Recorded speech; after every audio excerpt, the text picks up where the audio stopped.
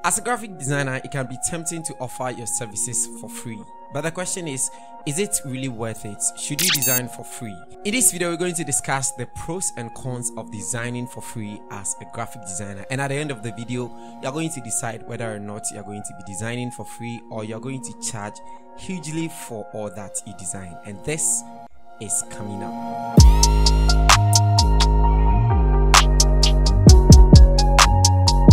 Hi everybody, Innocent here and welcome to the channel. Over here we make videos like this. If that is something that sounds like you're interested, kindly consider subscribing.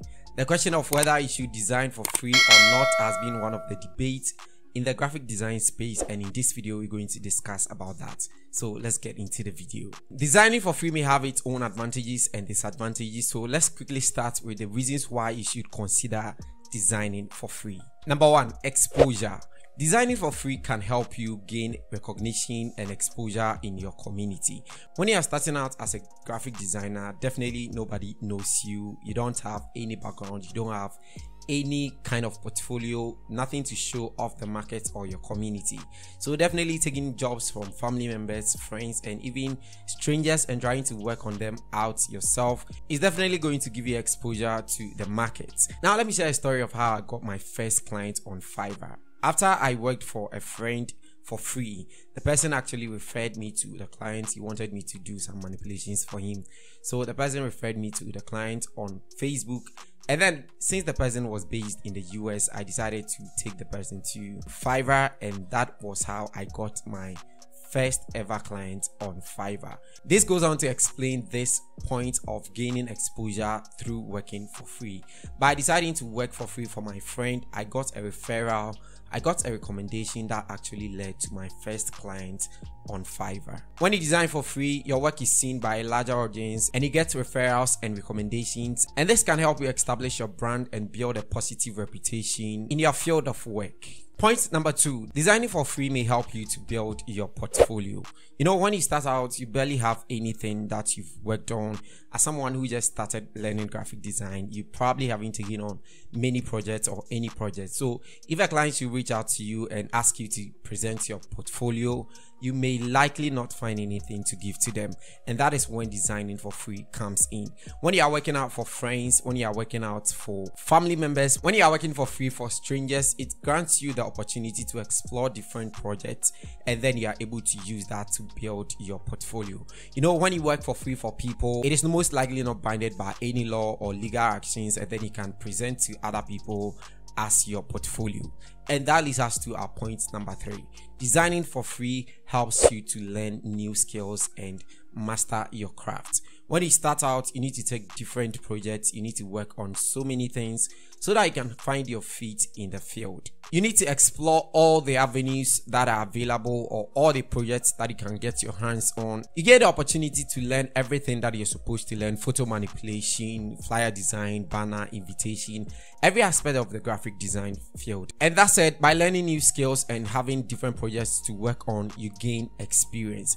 Experience is what is going to set you apart from the ordinary designer, from the very beginner designer who just started graphic designing. So when you have the opportunity to work across different sectors, you have the opportunity to work across different parts of the graphic design field, you are able to gather skills, you are able to learn new skills, and then it helps you to gain experience. And later on, you can decide to base on this experience and decide to expertise. Another reason why you might consider working for free is for community impact. Of course, every one of us wants to create a certain impact in a community that we find ourselves. This might be probably our church, this might be the local community that we live in, this might be a group that we join in school. You might set yourself as a graphic designer or another field, and you might want to be designing or choose to contribute to that community by showing or giving up your skills for that matter. And this is eventually going to make a positive impact in the community that you find yourself. You might as well want to approach some non-profit organizations or other communities, and you might want to offer your design skills for free. By doing this, you might help them achieve a goal and you contribute to a cause that you believe in. While there are benefits to designing for free, there are of course downsides that you may also want to consider. In this section of the video, we are going to look at the reasons why you should not design for free.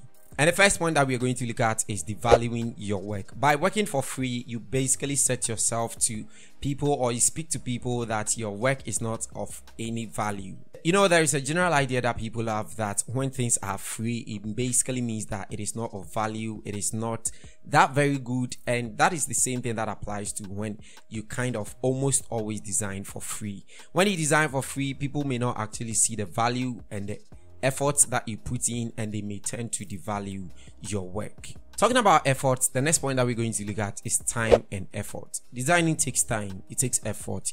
You put a lot of work in. You would have to communicate with the client, gather information, do your research, and gather inspiration that you are going to design, that you are going to use to make your design. This is going to take a lot of time and effort. And if you are someone who is already established in the design field, doing this for free, all of these for free, is actually going to take your time and effort, and it is actually going to eat into your paid time. So let's take a typical example. If you've already taken a Fiverr order, like myself, a freelancer, you'll have an order to finish, and you also take something from a friend or a family member to design on.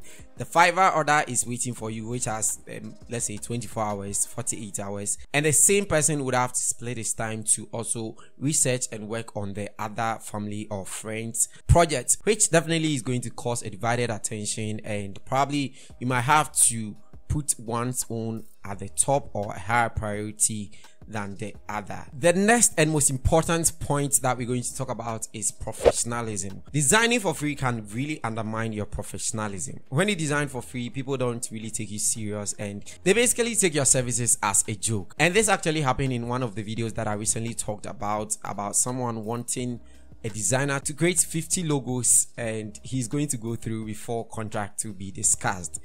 Can you imagine? Hey, wow.